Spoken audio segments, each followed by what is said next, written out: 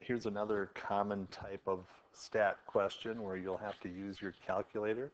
You're going to put this into your uh, data into your calculator, and then it's going to get you the information that you want. It says all members of the athletic club have annual shot put competition. These are the distances of the shots thrown. President of the club wishes to test whether this data provide evidence that distances achieved have increased since the 2015, when the mean result of the club was 12.4. So in 2015, it was 12.4. So that's what we're testing against. And we're seeing if all these are significantly higher. You may assume that the distance achieved follow a normal distribution with mean and variance, and that the membership has not changed. There aren't more people. So what we want to do is state a suitable hypothesis. So the null hypothesis is that mu being 12.4, that my alternative, that it's still 12.4, that the mean hasn't changed. So this year, not any better than 2015. But the alternative hypothesis is that my new mu is going to be greater than 12.4. That's what I'm shooting for.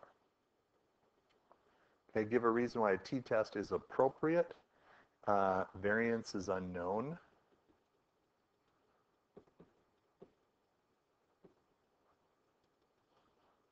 Okay, the degrees of freedom is going to be 10 items minus 1 for the sample to get 9. The critical region for testing at each of the 5% is if you go inverse t-test of 0.05, I'm going to get 1.83. And when I go inverse t-test of 0.10,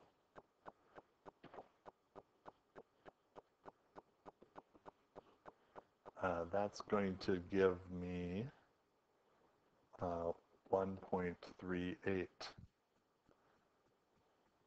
Okay, so what we're going to look at is when is the t value greater than or equal to 1.83?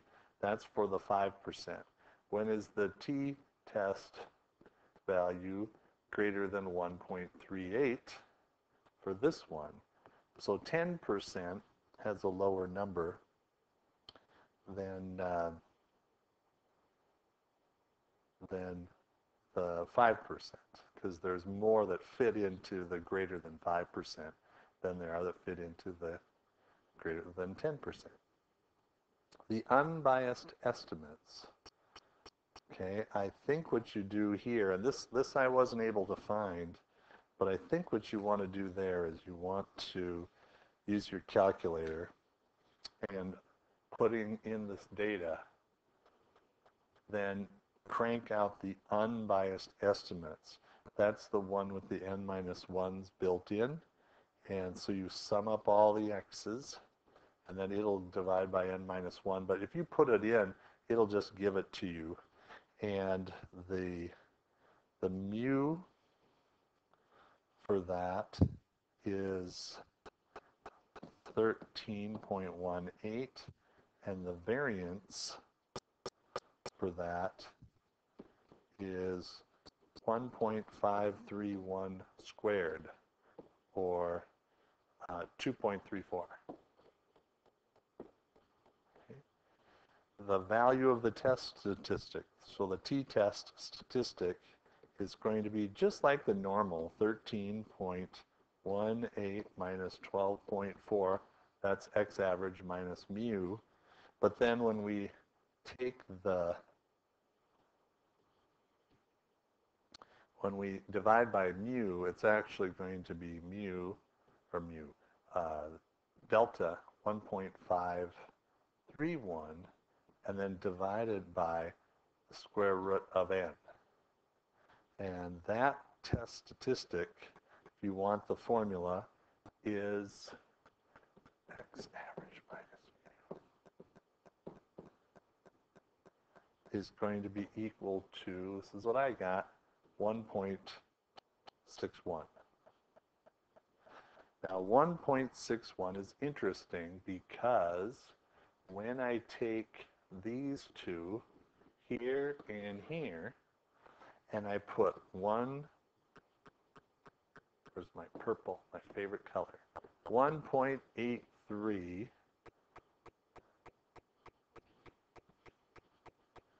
I'm going to go over here, 1.83 goes here, and 1.61 goes here. Now we want the t-value. This was for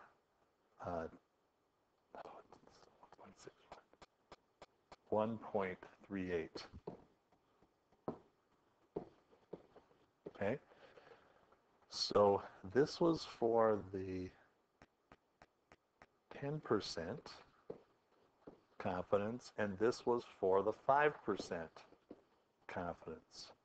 And so what we want to do is look at what was our test statistic for this data, and it was 1.61.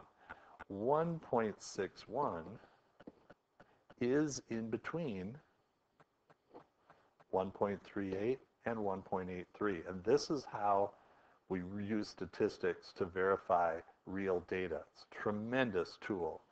And for this one, now once we've done this, the test statistic, we've compared it to 10% and 5%.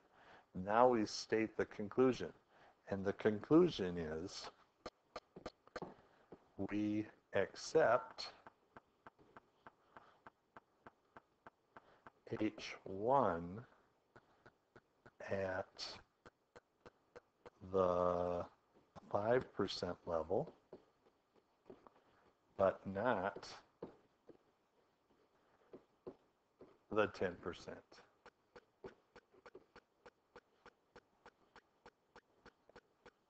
Yes, so I was looking at this carefully. We do accept the null hypothesis at the 5% level. So there's a 5% chance that there's no difference in the means. Okay, so that's kind of unlikely. Okay, and I'm going to check that one more time. It says, so as I'm reading this, it says we accept the null hypothesis that the mean is 12.4, and it's still 12.4. There's at the 5% level. There's not a 10% chance, though, that we accept it.